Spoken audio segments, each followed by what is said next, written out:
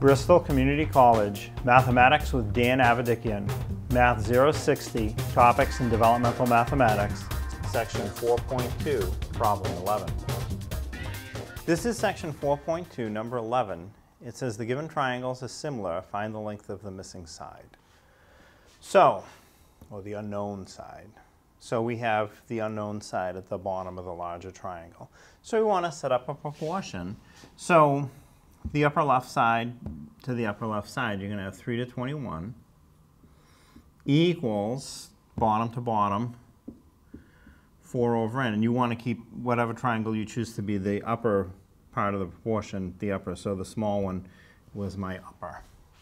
So that's our proportion. We have one fraction equal to another. And when you have an unknown part, what you do is you cross multiply and divide by the value in front of the unknown. So one way you're going to do 3 times n, and the other way 21 times 4. So 21 times 4 is 84, and 3 times n we'll just call 3n. So 84 equals 3n. To find n, I want to do 84 divided by 3, by the number in front of the unknown. 84 divided by 3. 3 divides into 8 twice. 2 times 3 is 6. 8 minus 6 is 2.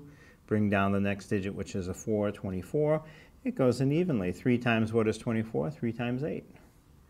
And you have a remainder of 0. So our unknown length is 28.